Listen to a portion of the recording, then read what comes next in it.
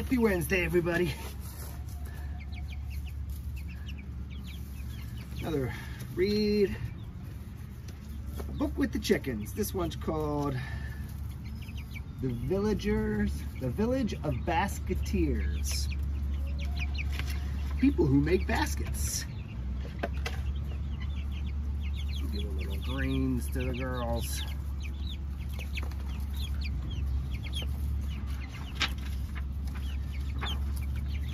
The Village of Basketeers by Linda Green Ryman.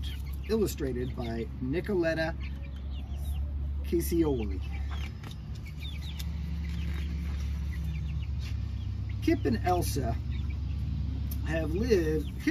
lived in a small village high up on the cliffs of the sea. The sea was too rough for fishing and the soil too rocky for farming, but the tough grasses and reeds that grew by the water were perfect for making baskets. The villagers made baskets for the farming folk and fishing folk, country people and city people, and traded baskets for everything they needed. You could look at just about any basket and say, this came from the Village of Basketeers. Elsa and Kip and the other children in the village first learned to make simple baskets for carrying eggs or kittens. By the time they were grown-ups, they would be able to weave anything: a house for a duck, a barn for a horse, or a carriage fit for a queen.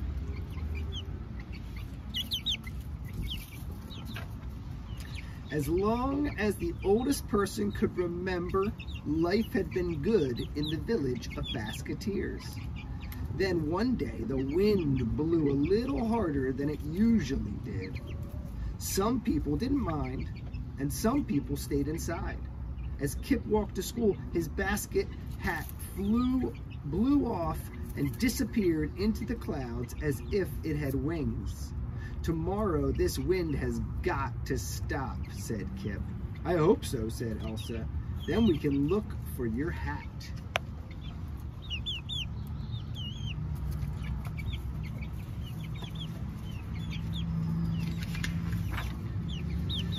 But by the next day, the wind blew with a roar. Mamas and papas tied their children to each other before walking them to school, and little Elsa sailed up like a kite on a string. Grown-ups had to fill their pockets with rocks and hold hands, and just for safekeeping, they tied the cats to the dogs. The weather will clear up tomorrow, the people told each other. This wind can't last forever.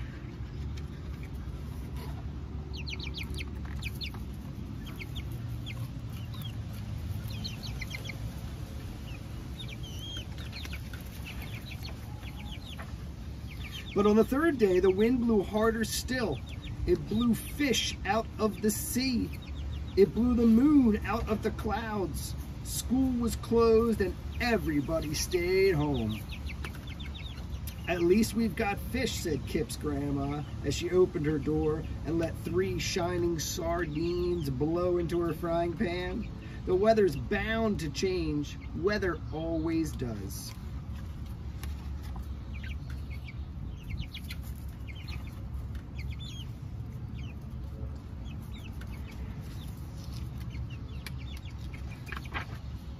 But on the 4th day, the wind blew stronger than ever.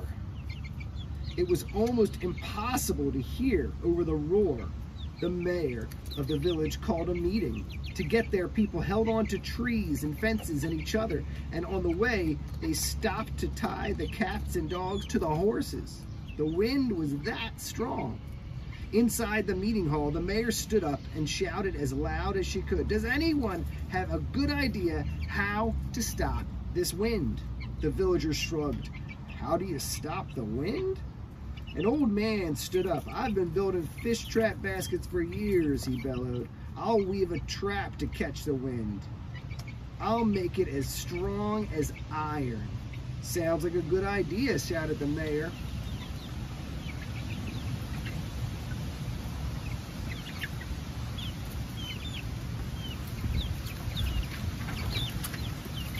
For a day and a night, the old man worked. The villagers cut bundles of reeds and passed them from person to person to where the man sat weaving the wind trap.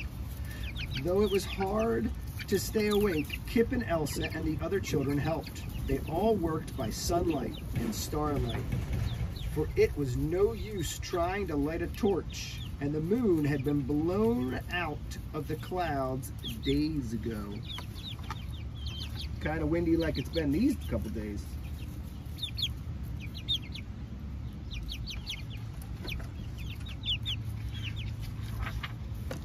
In the morning, the wind trap was finished. The marvelous basket was strong enough to catch a whale. The villagers cheered. They ran to tie the horses to the cows, for the wind was blowing stronger every moment. 1, 2, 3, the old man cried, throwing the trap open. The wind sailed into the basket with a howl. It picked up the trap and the basketeer who made it and sent them flying into the clouds where the moon used to be. The villagers moaned. Ugh.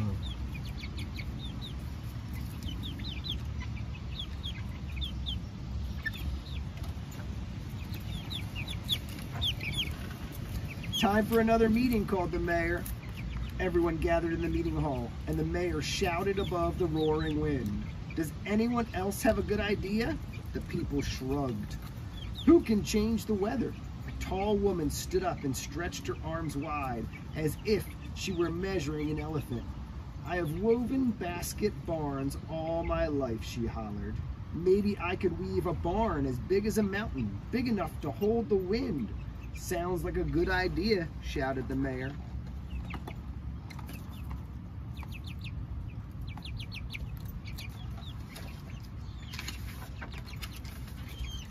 The whole village worked for a day and a night and most of another day. Elsa, Kip, and the other children brought food and drink to the grown-ups in line so everyone could work without rest. The barn maker's fingers darted like lightning. Sweat ran down her face, and in the long night, her eyes grew heavy for sleep. But all the while, her fingers flew, making the biggest basket of her life.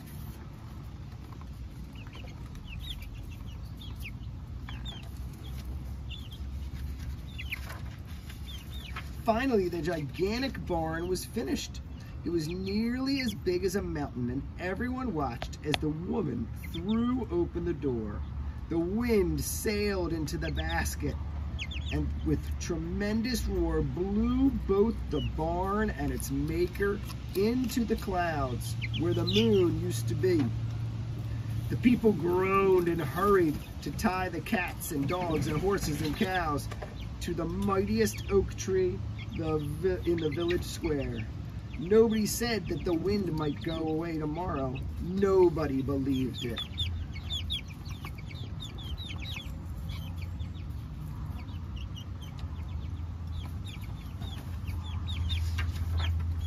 Elsa and Kip met in their special meeting place. Both had carried a bucket full of water to keep from blowing away.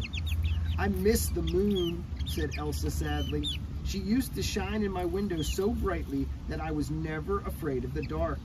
There has to be a way to stop the wind. Well, big baskets don't work and strong baskets don't work either. What else could we try? Asked Kip. We could try the opposite, Elsa asked. What's the opposite of big and strong? Tiny. Tiny and soft, answered Kip. Yes, said Elsa, a tiny basket just like the ones we made when we were learning how to weave. And we can make it soft inside, Kip said, with down feathers and lamb's wool, added Elsa. And thistledown. Nothing is softer than thistledown. Kip said. The two friends gathered slender grasses, young reeds, and the softest things they could find and brought them back to the safety of the cave.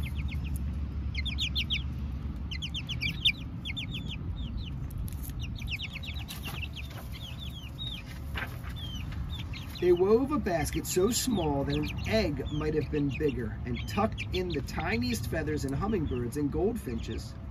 When it was finished, they turned it carefully in their hands. The little basket looked and felt as soft as a kitten's tummy. Couldn't be softer, said Kip. Couldn't be smaller, said Elsa. Just then, they spotted a dog sail over the village into the clouds where the moon used to be. The wind was blowing harder than ever.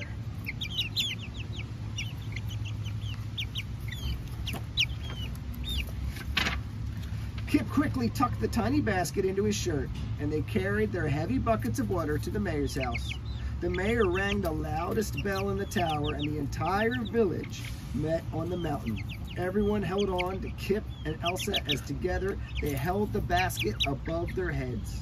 The wind laughed to see such a little thing held out to catch its magnificent power. In fact, the basket was so small that the wind had to come up very close to see it.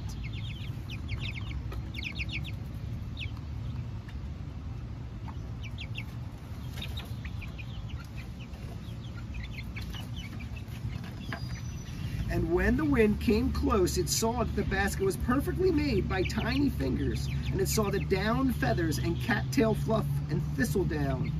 The basket looked so soft and cozy.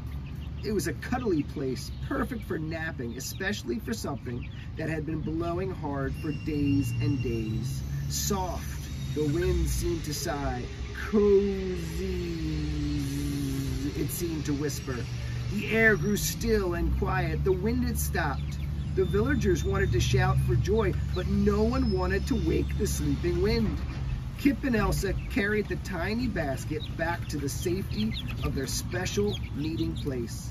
Then they ran to their mamas and papas, who tossed them up in the air with a quiet hooray.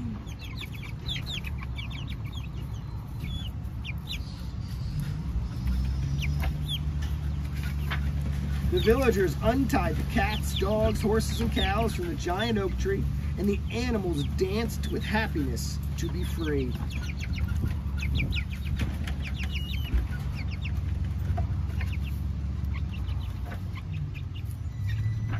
Everybody celebrated quietly, playing basket drums and basket fiddles, and the sun was setting. Who should the villagers see but the two basket weavers who had been blown into the clouds where the moon used to be, walking home with the cat and spotted dog they had found along the way.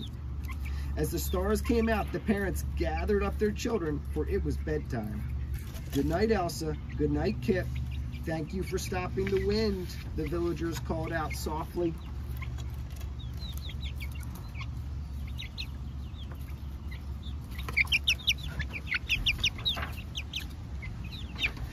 I miss the moon, said Elsa sleepily as her papa carried her home. Don't worry, he said. She has a long way to travel. I miss the moon, said Elsa sadly to her mama as she got ready for bed. She's on her way. You'll see her soon, said Mama. Elsa climbed into bed and looked out the window, and there, coming over the hill to join the stars, was the lovely, silver, bright moon.